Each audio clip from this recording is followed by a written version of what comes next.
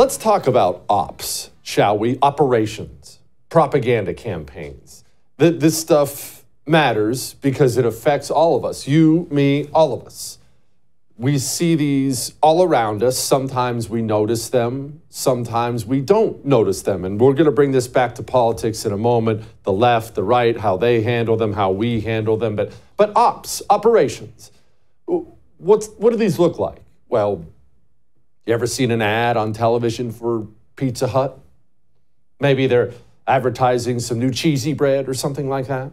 And you're watching the football game and you see a cheesy bread ad and you think, ooh, that looks good. And then maybe you're online, Facebook or something, and you're looking and ooh, cheesy bread. Hey, honey, should we get Pizza Hut? That kind of thing ever happened to you? That's an op. Remember, they're not all nefarious. They're not all wrong.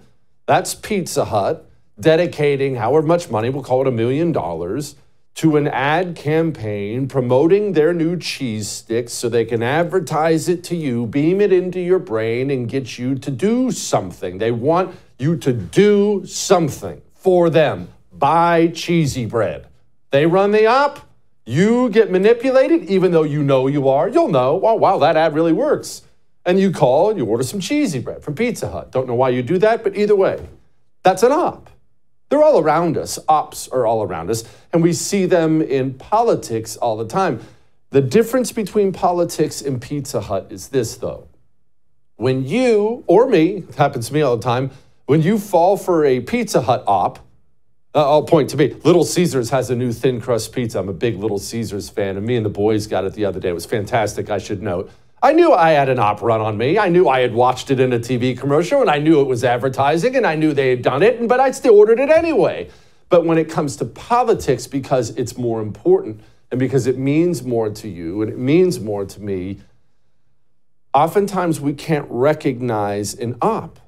When you get emotional about something, it's harder to see clearly, to think clearly. It's why you, me, we can't ever be honest about our kids, can we?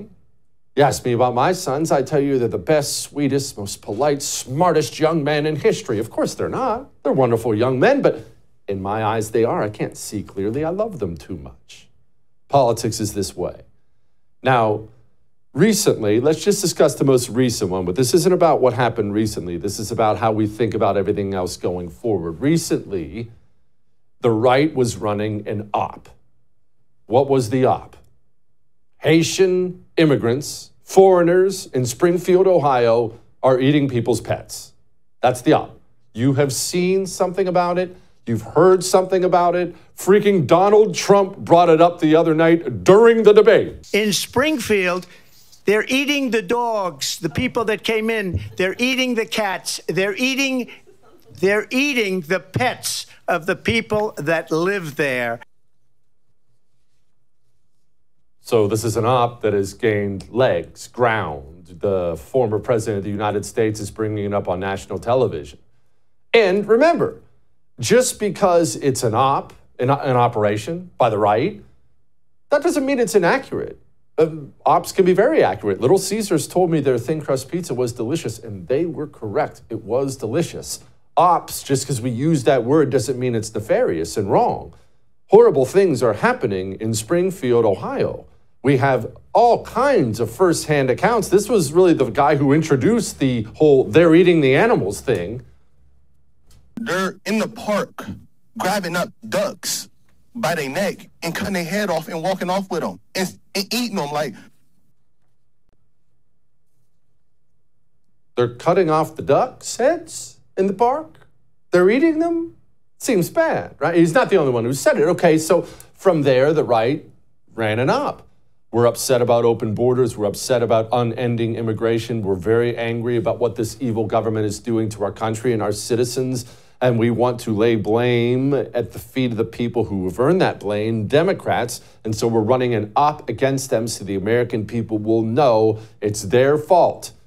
Okay, that's an op. We're running an op. It was a successful op. Trump's even talking about it. But let's discuss the left's response to an op versus our response to an op. You see, Not only did the moderators jump all over Trump during the debate to try to fact check him in real time. Well, we spoke to the city manager and no one said their dog was eaten. Not only did the moderators do it, you've seen leftist after leftist, media person after politician after media person after politician immediately lock shields, stand shoulder to shoulder with each other, and fight back against the right-wing op. You had Eric Swalwell practically crying about cat memes on the House floor.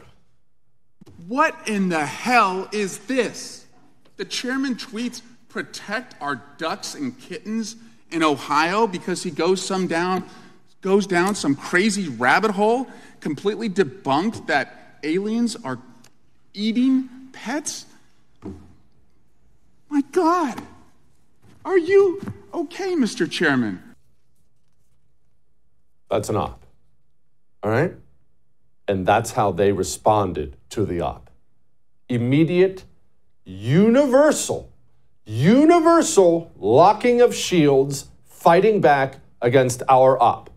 I will ask you this. I've asked you this kind of thing before, but I'll ask you this. You consume this stuff all the time, same way I do. You understand politics and issues, and you're reading this and watching that. You do. Name me. You can send me an email. Name me one left-wing pundit or politician who has taken part in the rights op. Name me one. Name me one person on TV, radio, maybe a big writer, maybe a congressman somewhere. Name me one who has said something even benign, like, well, I mean, there are bad things happening in Springfield. We should acknowledge that as Democrats. Can you name me one? You can't, because they don't exist, because there hasn't been one. And what is the end result of that? The end result of that is when the right runs an op and they immediately lock shields and dig their feet in, our op, it can go far and it can go wide. It won't go near as far as it would have been because they, by playing defense, have blocked our momentum, and the story will fade in the end. Now, look at the left's ops. They run them all the time. They're almost always despicable and awful. Look at the left. Look at the ops they run. Pick your op. It doesn't matter what it is. We could do COVID. We could do the most recent Russian hoax thing. Right-wingers are being paid by Russia. We could look at anything. Look at George Floyd. Remember, maybe this is the best example of it. Remember when George Floyd, some scumbag drug dealer, died in Minneapolis? He died of an overdose. We know that. Medical examiner now. The left, though, watching this, realized they had an opportunity to run an op. What was that opportunity? Well, they hate America. They think it's an evil, racist place. They wanted to defund the police. They wanted to set criminals free so they could people. The communists have always wanted that. They understood the death of George Floyd gave them that opportunity. And so they immediately launched an op. Media, Hollywood, politician after politician. George Floyd, St. George Floyd, I love him. Ah! What did you see from the right? How many right-wingers, politicians and pundits did the Mitt Romney thing? Hey, Senator, why is it important for you to be out here today?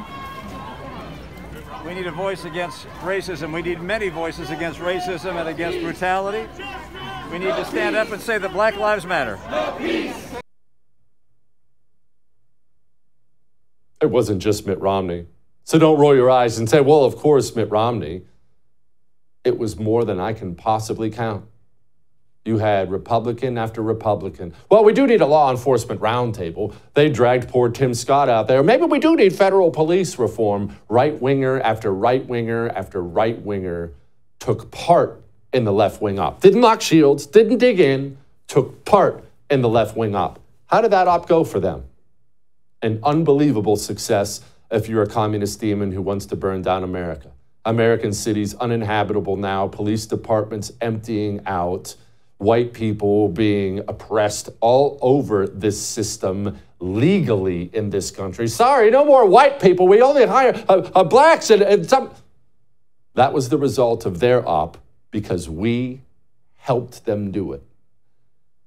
We can't win like this. We cannot win if we continue to take part in their ops and hold back our ops.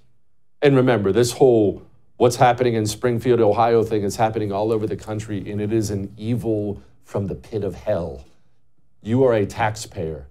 The federal government, your own government, is taking your money. They're flying foreigners into your country, into your town with your money.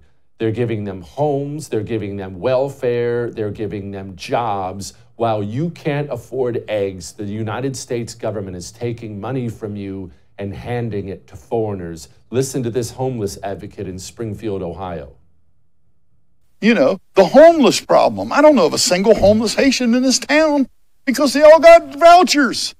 But I can show you a whole bunch of people that have been displaced. They want you to come up with a solution to why they're displaced, why they lived in a house. I personally know, and I'll testify under oath, my hand to God, somebody that lost their house. They were there 7 years. The landlord said, hey, I need you to move out, find a temporary place. I'm going to remodel it, and then you can come back. Thank you, Baron. It was a lie. They moved him out, tripled the rent. Thank you. Follow Thank you for the speaking. money. And you're paying for it with the money the government steals from you. It's an op and an important one, and we should keep talking about it. All that may have made you uncomfortable, but I am right. I would thank you for coming to my YouTube channel, but I know how brilliant it is, and I know you love it here. So subscribe and watch. We're going to start really ramping things up and putting some funny stuff, some interesting stuff out there, some collaborations. Either way, my YouTube channel is officially the place to be. So stick around.